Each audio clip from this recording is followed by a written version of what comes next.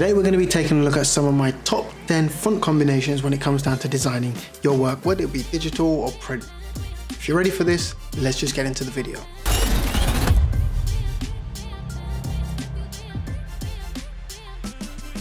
Hi guys, and welcome to Digital Perspective. I'm Khaled, and in today's video, as I said, we're going to be taking a look at some of my top 10 fonts in terms of font combinations and having to decide what type of font combo to use in terms of your design.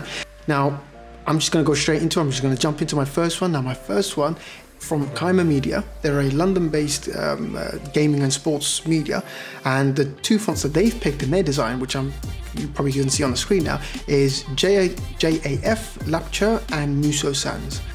I've personally never used JAF, but it just looks really phenomenal. It kind of looks, in a way, like something like a Playfair display, or something like that, but slightly more kind of closer to a sans serif, if I can say that. Muso Sans I've used personally before. I love that font. I think it's versatile, it's beautiful, and you can take a look at the way that Kima Media used it on their designs.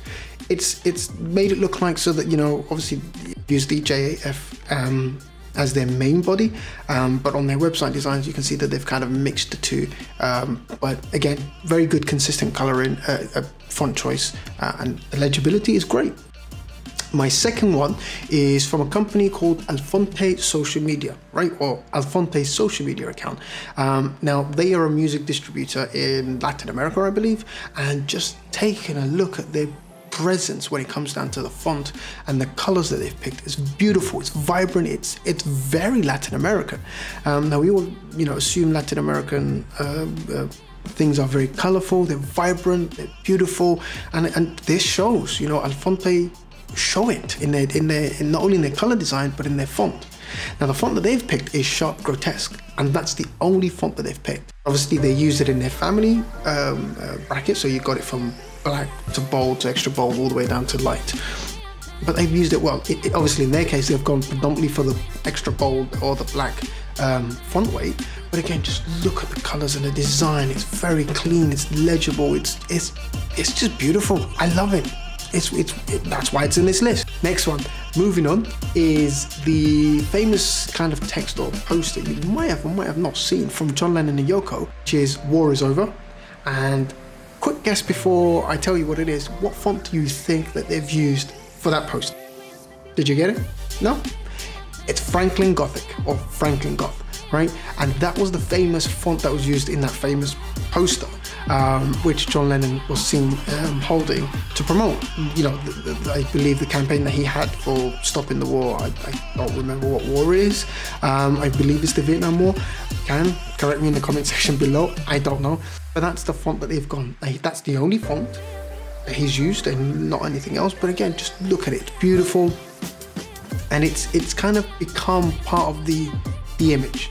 Right, and just to show you, I'm showing you some examples now where people have used the same concept but used it in more modern day news or things that's going on, and you can still see some of the element going in terms of the structure. It almost feels like the keep calm, carry on type things, which I'm sure everyone by now, every designer is grown bored of it and tired of it and seen it everywhere. Moving on to my next one, it's from Tinder. Now, Tinder is an application, obviously everyone's probably sure aware of it, but one thing I took a look at was their design aesthetics, right? Now, Tinder's current campaign, or they've had a campaign recently, depending on when you're watching this video, is the Single Not Sorry campaign. Now, in that campaign, they've used two fonts. First font, I believe, was the Suzy Works, and the second font was Proxima Nova. Now, Proxima Nova, again, I've used before in my daily designs, but Suzy Works, I've not. But I do like the look of it. Again, it's a combination that they've played with, which is the serif and the sans serif. They've kept both, and it's a combination which most people tend to do now. They tend to have a serif and a sans serif and use that as an alternative, or alternate between each other, or they go the other way around. Right? So that's essentially how it works. But again, Suzy Works and Proxima Nova. Now, moving on to the next one is from Medium, or medium.com. Everyone's familiar with Medium, and the two fonts that they use is the JAF Bernino and the Freight Text. right? Now the JAF is the sans serif version and the freight text is the serif version. And again, Medium is probably one of my favorite sites. I spend days and days on it, probably trying to read articles, right? And the one thing you cannot fault on medium.com, it's legibility. It's pinpoint correct, down to the font size, down to the anti-aliasing of the fonts, down to the font selection, right? It's just a beautifully readable website, right? That's again why it's made it into my list, right? Going on from that one, the next one is a really kind of a slightly unknown company. It's called Modo Constructions. They're in Argentina, and I really like their logo font. Forget the body font and everything else that they use, but it's their body font that I love, their logo font that I love, and that's using a font called Prspctv, and it's just a very thick, bold, slightly narrow, condensed font. And it reminds me of fonts like Helvetica, Sol Sans Pro, San Francisco's. It's like one of those, but again, it's just something about the way that the O's and the shape that they have to really kind of sell it out for me. And this is again why I put it into my list. My next one is from Aprenda Design, his website or their brand. Now they use two fonts. They use the Sint fonts and the Neuhaus Grotesque or Neuhaus Grand. And again, they've gone for the same combination of having a sans serif with a serif font combination. And again, they've alternated it between, however. Now, in most cases, people tend to pick which one it is that they want. They'll say something like, the sans serif is my main font and the serif is my sub font. But in this case, they don't care. They literally alternate between them, depending on where the content is going. I like the way it's come together, right? My next one, it's more of a in-person, real-life experience type font. I mean, it works great online as well, don't get me wrong. It's an installation which was done at the Met Gallery. I believe it is the Felix Vallotton, correct me if I'm mispronouncing it, display, right? They had an exhibition for this artist and they put it in it. In fact, let me see how it is. Felix Vallotton. Let me find out who it is. Swiss and French painter, right? Very interesting. Very interesting. Apparently he liked to paint portraits, landscapes, nudes, and still lives, and some unemotional, realistic style. Very interesting. In my kind of reason why he's made this list isn't because of him, but it's more because of the font that the exhibition designers have used when designing his exhibition at the Met.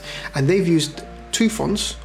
Well, it's half the same font, but it's two versions of the same font. One is the Louise display and one is just the Louise, right? Now they've gone for the Louise display for their main headers because it's made to be legible, slightly in larger fonts or in larger font sizes, whereas the Louise it's more legible in terms of any font sizes.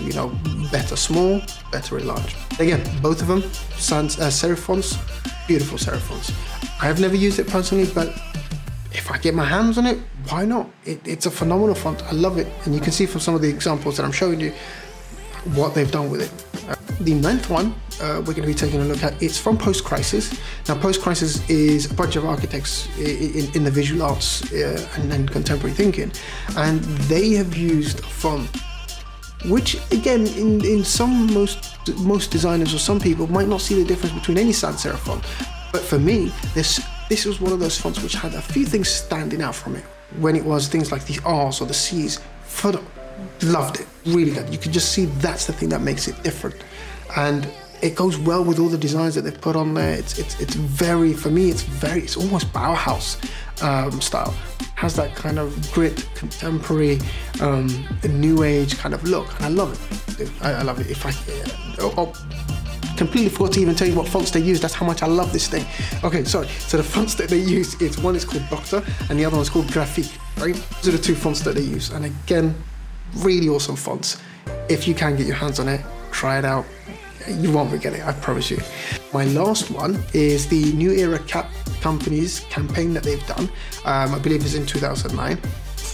It's the We Reign as One campaign. They've used two fonts for this. They've used Media Sans and Big Carlson.